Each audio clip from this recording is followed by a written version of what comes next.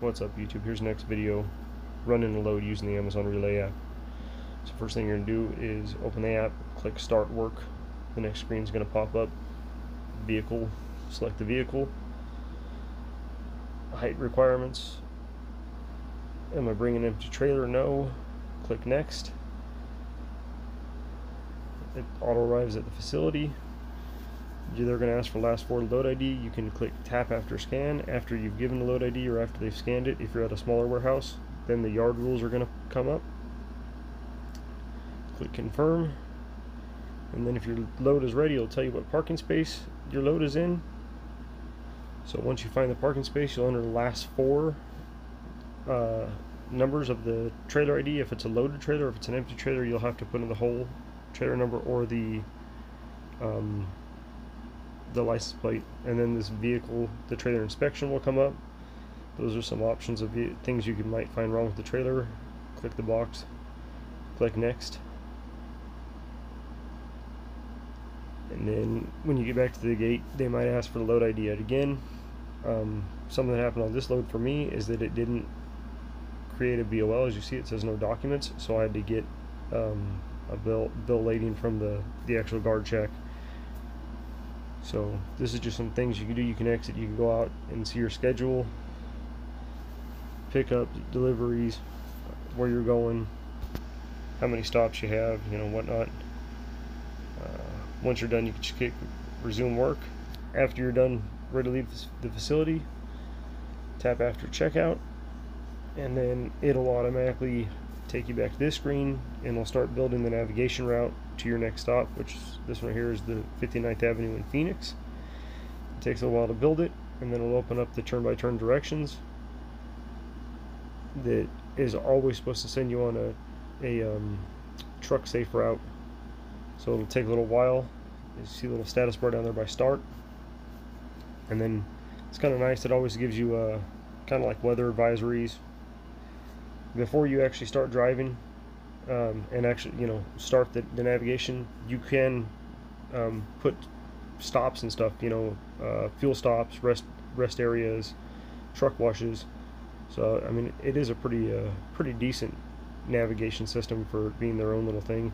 If you had a delay, you click down at the bottom there, report delays. These are some of the reasons why you have delays that you can select, and then you can add little comments down there at the bottom just to further inform them. So then here we're going to be arriving at the facility in Phoenix, and where it's sending me is the normal gate.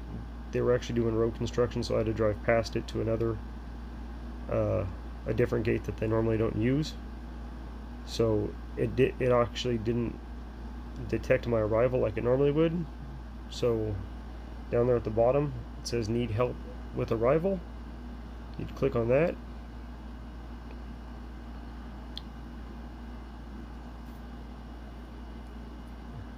yes, need help with arrival, app not detecting arrival. Click on that, and then there it gives you your VRID barcode.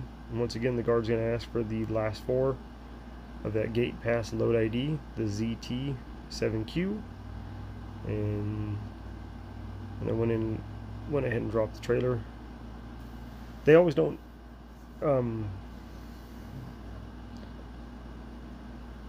put the stuff in the system right or properly, something where like it actually won't show where the trailer is being dropped. And if you're dropping and picking up, it's always good to have like some type of like a notepad or something like that, some scratch paper to jot it down on. That's looking at my next load, kind of off the load board screen. And then here we're going back in the app, starting the next trip, just a quick trailer move across town. So starting the whole thing again, open the app, select the vehicle, empty trailer. You bring in a trailer? No. It's going to start the navigation all by itself.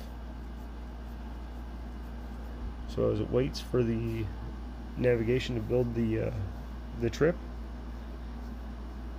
and now it's calculating the route, and it's going to, once that little status bar fully, you could click start right away, but I mean, just kind of showing you the amount of time it takes, and that you could put stops or whatever you needed, fuel stops, rest break.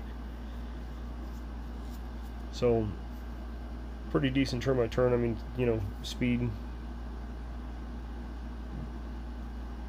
And we're going to be arriving here at the Goodyear facility. And then once we arrive at the Goodyear facility, it'll auto detect the arrival, and the screen will change to the login screen that you've arrived. Once again, the last four of that load ID. And every single time you arrive at a facility, once you tap that after scan, it gives you those yard rules. And my load wasn't ready when I first got there, and then as soon as it was ready, it tells you where the trailer is located all by itself. I mean, just loading in progress.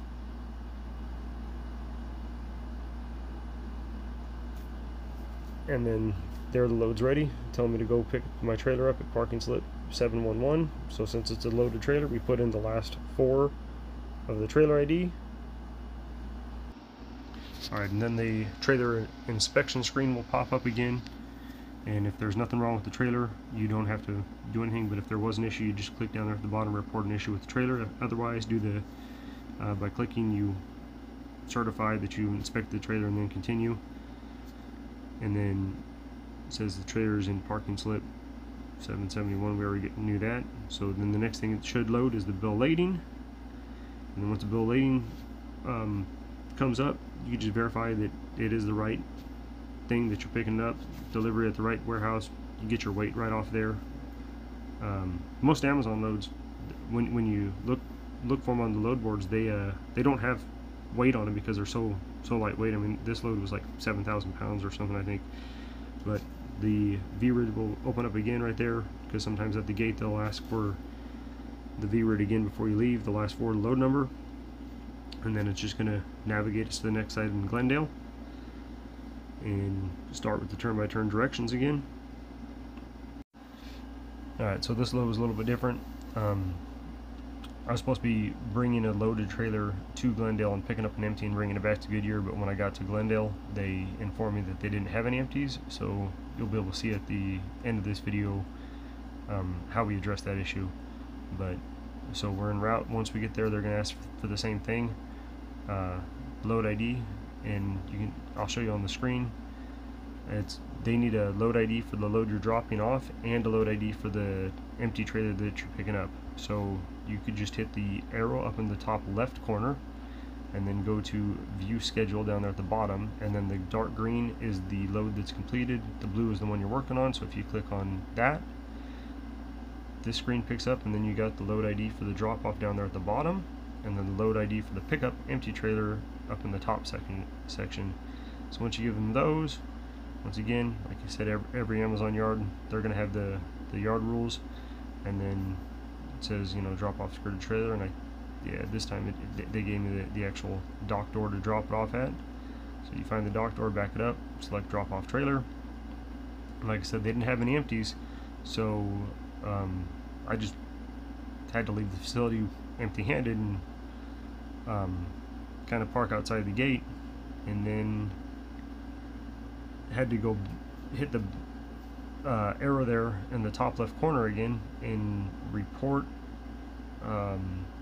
trip issue. So you go down to support center and then request a callback, and then you can select no empties, and because it wasn't within 30 minutes of my departure time, it wouldn't let me do anything.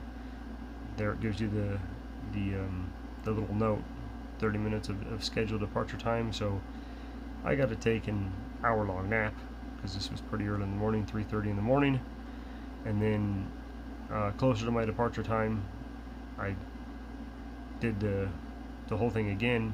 And sometimes they'll actually call you. A lot of times they'll just automatically change it, which is what they did for me on this one. They went ahead and changed load to a bobtail.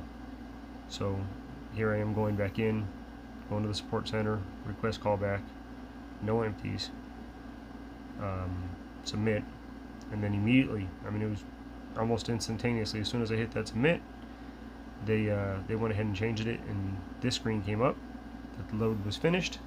So tap to close, and then they still wanted me to bobtail back to Goodyear, but it's kind of pointless to bobtail back to a facility if you're not bringing them anything. So this is how you get around that. You can go to